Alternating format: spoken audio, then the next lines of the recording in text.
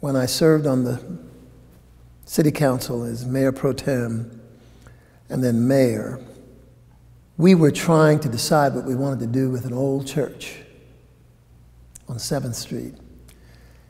And the church was slated to either be destroyed because of the widening of 7th Street as one of our workhorse streets feeding the Center City area.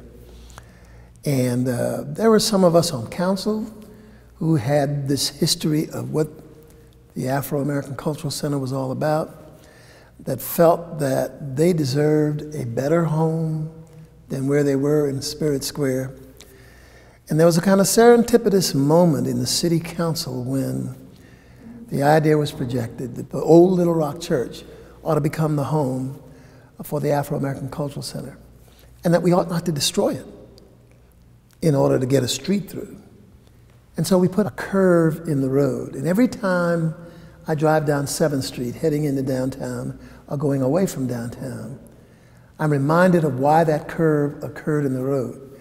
We put a bend in the road to save the church so that the Afro-American Cultural Center could find renewed life that allowed it to live through to today as the Gantt Center.